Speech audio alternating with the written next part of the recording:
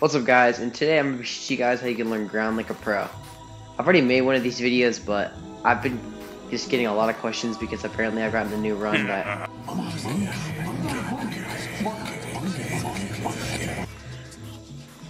Alright, now that annoying ghost is out of the way, I've been getting a lot of questions because of my new run that's faster now and everything. And apparently the old tutorial, it didn't really get a lot of views, so everyone keeps asking me even though I still have it. So, sorry about the mic quality as well. I got my mic to work, but it sounds like bad. I don't know why. Alright, so now I'm going to teach you guys how you can play ground like a pro. I'm going to also be doing this run on standalone so I can show you guys like that it works on standalone as well. Because everyone says, well, you're on Steam, it's going to be easier, but I have the same physics as you guys now, so it's sort of the same thing. First, I'm going to show you how to do the run. The run includes both of your hands. You can use your dominant or non-dominant, it doesn't really matter. So let's just say I'm using my left hand. I feel dominant in my left hand when I'm running on ground, even though I'm right-handed. So I sometimes hold my buttons in because I don't have straps. I can just throw my controller. So I just hold my buttons in like this so I can have a good grip on my controllers. So how you want to start it? You want to make a big circle that goes above your head, and you want to go down like this, like imagine flick tagging. You want to flick your arm out like that. So it's like it's an up over your head, flick tag down, like that. So it looks like this. It will look like this. Now that we got the dominant hand out of the way, it's the non-dominant hand, or the hand that's behind. So with this hand, you sort of just want to either push down. We want to make sure when you're pushing, it's going above your head. It would look like this. You go above your head like that, and just flick down, like flick tagging but down. So now you have this. You have a flick forward and a flick down. You want to make sure that your body is sort of angled, following the direction of your dominant arm like this. So you're sort of like this. You're angled to the side, but you can still see far ahead of you, more this way than this way. So you're looking. You have a better view this way. And now, why you angled like this is because you can also have a better view. You have a full view like this around you. Say someone's behind me right here, I can see them there because they're behind me, because I can just turn right around because I still have this whole side of view. And this works even if you're right-handed. You'll see the whole right side.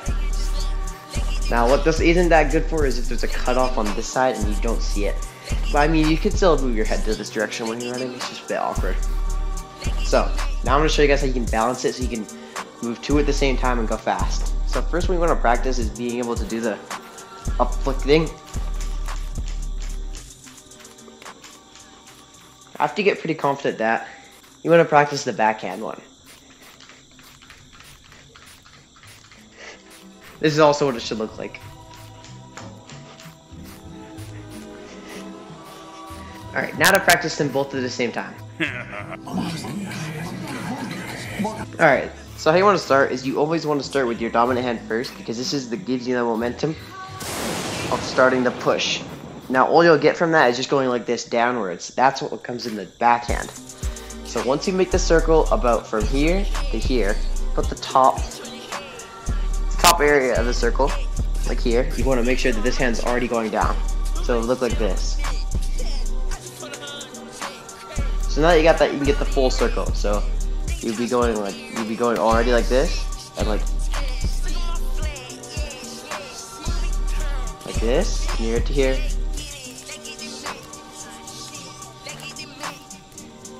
So basically this is just like two windmills moving at around the same time. So now you need to practice running. So first start out like this. You can just start out with a simple quick push like this. Now that's really simple and easy to practice. Again.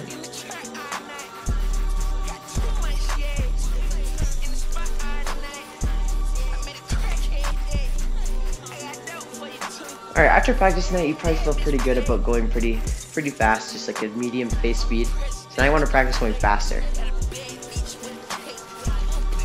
That's probably about the speed of an average gorilla. And now I'm not the average monkey at this game, I'm pretty good. I consider myself really fast, so that's not the speed I go, but that's a good start. If you're already around that speed, I recommend keep practicing. It's probably the flattest area from the death wall right there to around the gazebo area. It's pretty flat. So what I recommend doing is just running back and forth between here. This also isn't full speed, just keep in mind. Alright, so now that you've practiced, could have been 10 minutes, got the hang of it, go full speed. So what you want to do is you just want to make sure that you're not going to hit anything, because I've hit a lot of things that are in this area, like even over here, like when you're flicking your arms around like this, it's like really easy to hit things. So now that you've made sure that you can't hit anything, let's get on to showing the fast run. So now let's get on to showing the run after that stupid ghost came back for the 3rd time. It was around my full speed. It probably isn't me trying my hardest, but that's like the best I could do for right now. So now I'm going to show an example on standalone for you guys. Alright, hey guys, it's me on standalone right now. So I'm going to be showing you guys the run and what it looks like on standalone. Alright, let's get to it. This is a quick disclaimer. It looks like PC won by 10 milliseconds, 250 and 261. Standalone was on 90 Hz and PC VR was on 80 Hz, just to make sure you guys know this. The run looks different just because of the headset, and since 90 and 80 is a big change, just like 60 and 72 is, it's no different. I can show you guys 60 Hz and standalone, I just was too lazy. Just because they look different doesn't mean one's faster than the other one. Clearly, the standalone run did look a lot different than the PC VR one, and still yet came very close to being fast as PC VR. This just proves again that Quest physics are fixed on Steam, and Steam is no longer an advantage. Alright, so that's basically it for this video. That's all I wanted to show you. Just how to run, and to prove that it works on standalone just as fast as it does on PC VR. So now let's just get one more glimpse of what it really looks like in first person. I'm going to be actually trying for this so I can show you guys the best of my abilities.